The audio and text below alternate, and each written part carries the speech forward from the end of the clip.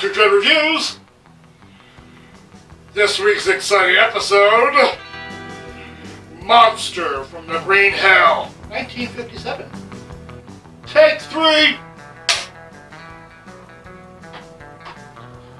Whew! This heat's killing me. It is sweltering here in the swamp.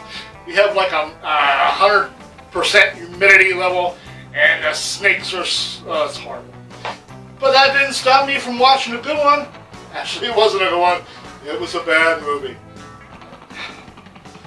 Monster from the Green Hell, 1957, and you may recognize Jim Davis. Jim Davis! Let me refresh your memory. He's the guy from Dallas. He played the Patreon. That's it. He's really the only name. There was another star in there who had a bit part in Teenage Frankenstein, but you know, the biggest star of this movie is the stock footage. Footage from wherever they found it. There's a lot of that going on. Pieced together, much like the Frankenstein monster. Okay? This movie was just tedious.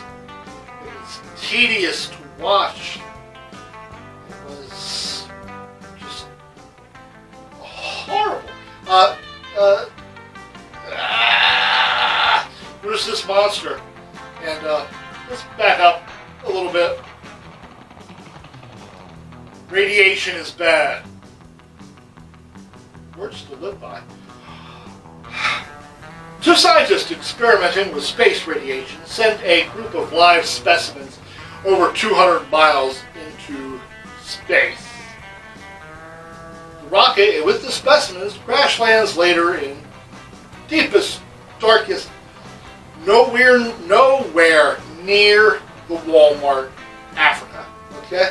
So the scientists decide they need to track down their rocket and hear about these crazy deaths that are being reported.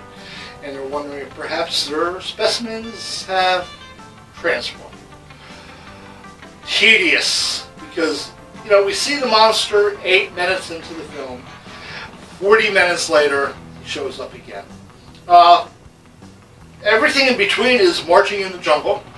And some good stock footage of a hostile war drums banging village chasing down the safari, and some pretty impressive arrow shooting. Whap! So if you want some, that's odd. If you want some tedious viewing, then hi. This might be the film for you. That guy. Don't listen to him. This is me, Dr. Dread from the future. Okay.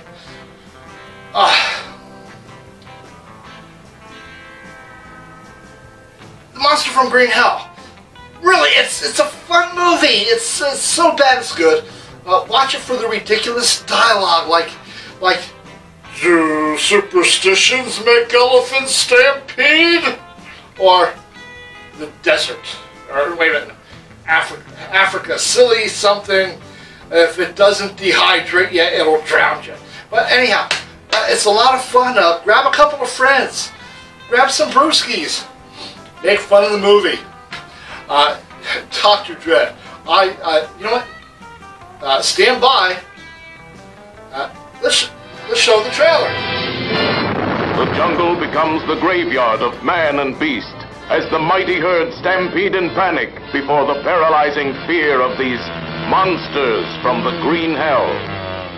The animals flee from Green Hell. This I have seen. And there is something. Perhaps even monsters.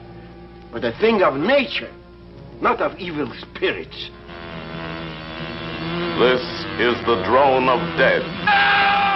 The terrifying sound of the monstrous cosmic ray mutations unleashed upon the jungle from a rocket run wild. Can you guess how big the creature itself must be? Yeah.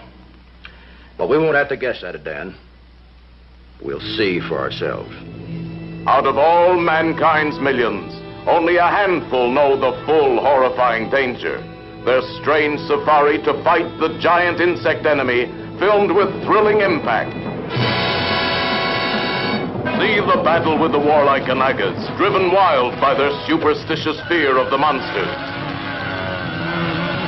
See the subatomic barrage,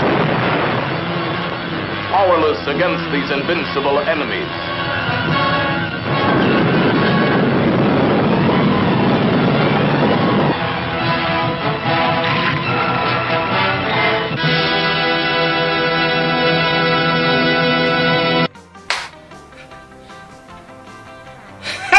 Trailer was great. Okay, so your friend, Dr. Dread, not steering you wrong. I give this one 3 skulls.